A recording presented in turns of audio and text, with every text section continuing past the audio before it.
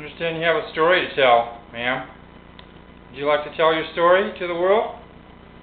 My story was day before yesterday. Everything was fine. I thought, I was getting things straightened out with my bank. What bank was that, ma'am? Chase Bank.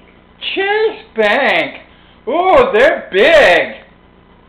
Yeah, they're real big, and you would think that they would be able to do a little more than what they're doing to help a person with a problem. What's the problem? The problem is that I was overdrawn in my account for quite a while after losing my job, losing my car, and practically being homeless on the street. Chase Bank gives a customer 60 days to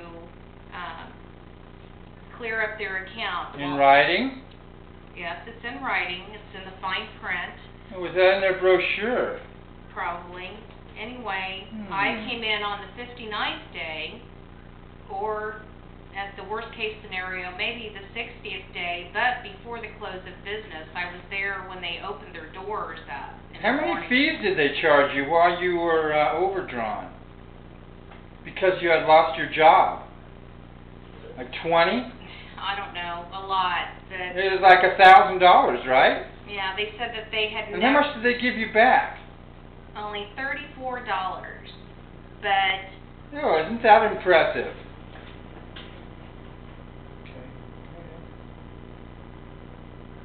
So, anyway, when I left the bank that morning, I had gotten a sum of money into my account that cleared up the overdraft fees, plus I still had over $1,200 in my account. They also gave me credit of $34 for some of those overdraft fees, which I felt like they should have given me more. Anyway, they didn't, so I'm moving on. I walk out of the bank, everything's fine. I start paying some of my bills because it's greatly needed, and find that around, I don't know, today I guess it was, which is the 27th, when I went to use my card, my card wouldn't work. So I come home, I get on the phone, and I'm told that my account was shut down